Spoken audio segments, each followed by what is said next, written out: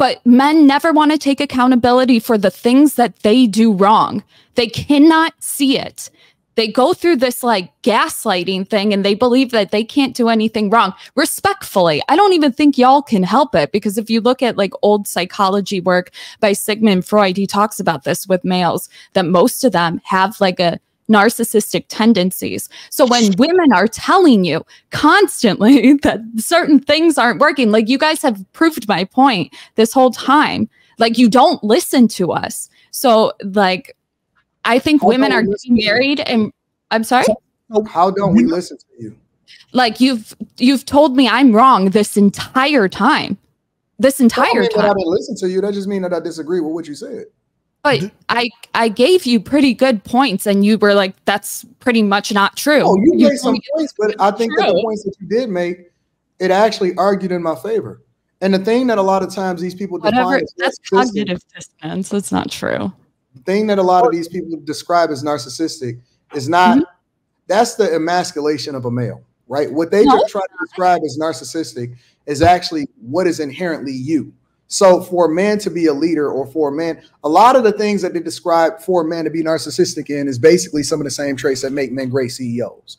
It's the thing that make men great surgeons. I think it makes most men great when it comes to work, but when it comes to relationships, y'all are missing stuff. It's a lack of empathy. First of all, they act like women are the ones that aren't empathetic, and we are, and they gaslight women into thinking that they're better, and they're not improving. No wonder the divorce rate is what it's at, to be honest with you. And I'm not even saying that men are inherently bad people. It's just that they can't address certain things because they're protecting their ego, honestly. And I know that the ego gets really, whenever I say ego, men always will get really mad. You guys are fine, but like they jump to defending it. And I'm not even saying that that's a bad thing. It's that when you have these narcissistic tendencies, it doesn't matter what she says to you, because you protect that ego. It's always constantly, no, she's wrong. No, she's wrong. No, she's wrong. And y'all never improve. You're wrong, because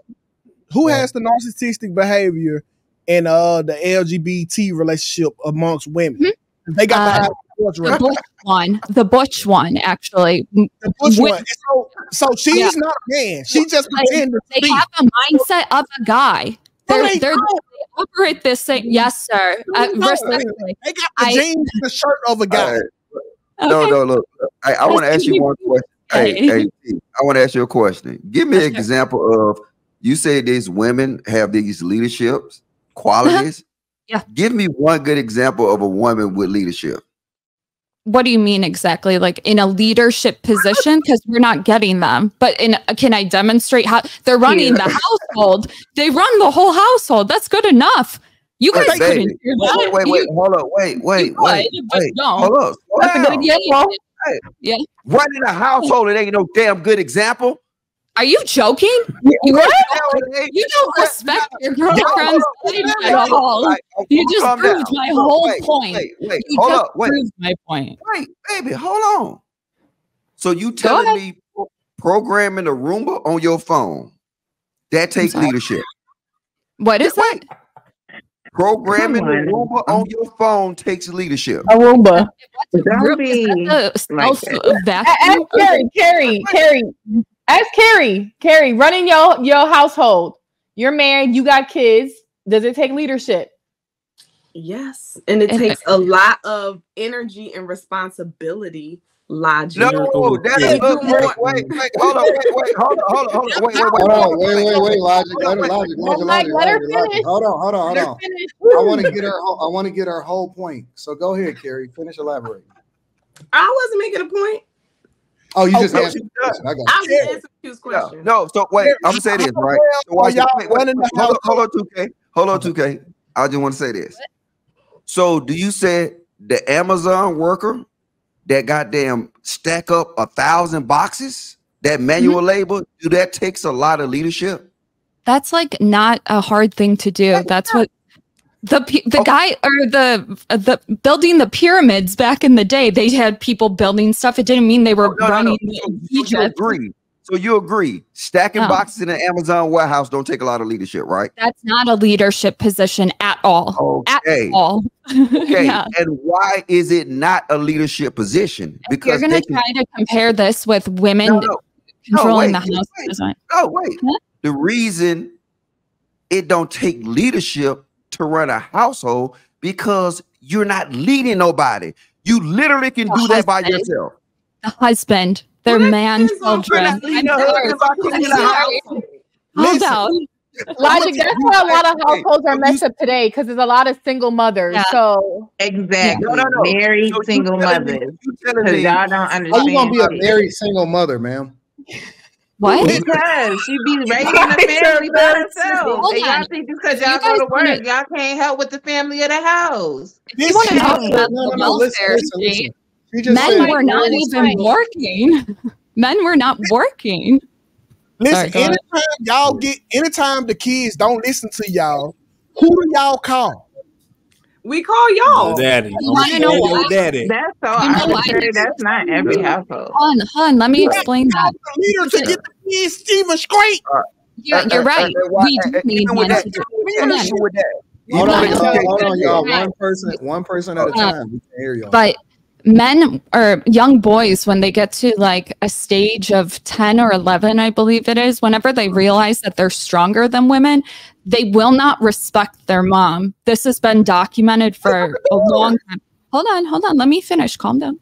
But that's why men in the home is so crucial to keep, it's one of the factors that keeps men out of like jails and stuff, young boys or whatever, juveniles.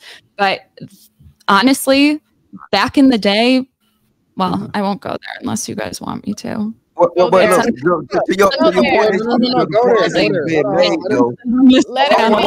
there. Back in the days, what? It's awkward when I'm the only one person on this panel. But it's a good point that she don't understand. Right, but let her finish. No, I'm used to right. I thought she was done. She's not done. She got to finish her point. Go ahead. So if we look specifically at the Black community and the welfare state when it started, yeah, I know. Sorry, forgive me. But when they got through with Anton, you probably know the year with No Father in the Home Act. When was that? What year was that? Do you know? I'm not sure exactly. I think it was 1964. 68? Is it? I feel like it was 68 or 72. I don't know. Great society. When that happened, we all know this, I'm sure, but it incentivized men to not be in the home. But the issue that nobody talks about is that in order for those moms to receive welfare and to not receive it is if the man was working. None of the men were working. They wouldn't go and get jobs. So the moms had to pick up the slack of the men that could not lead. They could not get a fucking job. They wouldn't get off their ass. And then, so that's pretty much all I had. Listen, you got that all wrong, baby. You ain't never watched Good Times. Hold on, wait. She's wrong. She's wrong. Yeah, she's wrong. She's one of the reasons why things played out. One of the reasons why things played out the way that it played out was because of the wars. Okay. And what happened was women started working because of the wars, because all of the men were out fighting the wars. I know that. I'm talking about specifically like... You gotta hold on, baby girl, because when we talk about narcissistic behavior, you want people to be quiet so that you can finish your point, but you got to also let us finish my point too, right? And so what happened was women started taking over some of the jobs that were in the factory, and then a lot of the men weren't coming home because they were dying from the wars. And so a lot of the times they had to pick up the slack, and it started to create a dynamic between men and women to where the power started shifting because the women started doing some of the similar jobs that men were doing, even though they weren't doing some of the hardest jobs that men were doing, considering that we built the world and technology had advanced to the point to where we were able to make your jobs easier. So you didn't have to do as much manual labor as men did prior to the wars. Now, what happened was they incentivized women in order to break up their homes because that was one of the first waves of feminism. right? It was an opportunity for them to empower women, and then for women to then recruit other women from other demographics in order to incentivize them to continue to shift that dynamic. And then it made it more independent on, or made it more interdependent on the federal government. Yeah. And then that created an entirely new voter bloc. It had nothing to do with people being lazy. But that was after like World War II, right?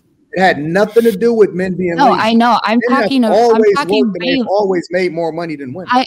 I know that whole thing, women working, taking over the jobs while they went to war. I know that stuff. I'm talking about like 20 years later. That was 1968. What year are you speaking of specifically? I was saying like 1968, 1972. It is the first wave, or I'm sorry, it's the second wave of feminism. That was when the consciousness stuff, or Margaret Sanger.